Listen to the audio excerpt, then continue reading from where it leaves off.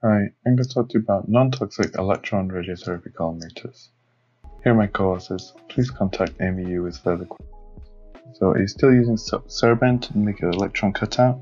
It can contain lead and cadmium toxic materials.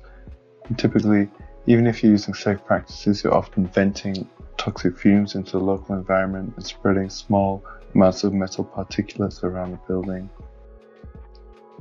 So we want to avoid toxic materials. We thought we could 3D print a plastic shell, fill it with tungsten ball bearings to shield the electrons.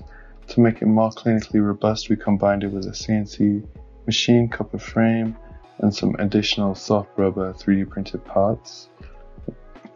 So here it's all combined together. So the only part that's patient specific is the non-reusable, is this single 3D printed part. All the other parts are reusable, including the BB. We made a bunch of profile measurements with ion chambers and film.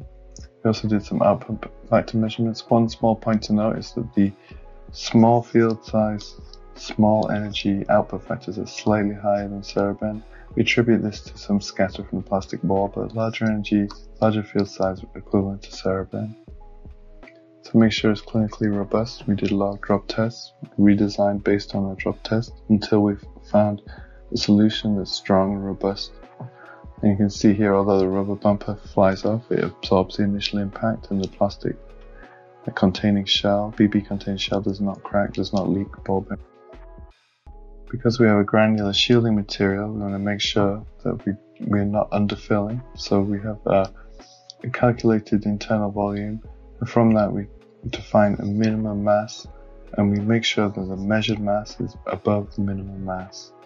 And then to double check this, we deliberately underfilled by 1%, and you can see this lateral gantry angle. The BBs conspire to leave a hole, but this is still okay because this area is covered by a copper top, and so there's no electrons leaking through this area. So to put it all together, here's the workflow that we use currently. So we export the aperture using an SAPI script from our Varian Eclipse treatment planning system. This gives us the patient-specific wall shape. And then we combine this with our 3D printable blank template, where we can put on top of this blank template some additional patient information. And we just literally boolean this patient-specific wall with the blank template to create a patient-specific part. It's printed at 45 degrees and then filled with ball bearings.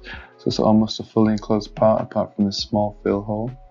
And then we check the weight and screw in the copper top. And that's it. This is it all together. And thanks for listening, and please find more information at this link.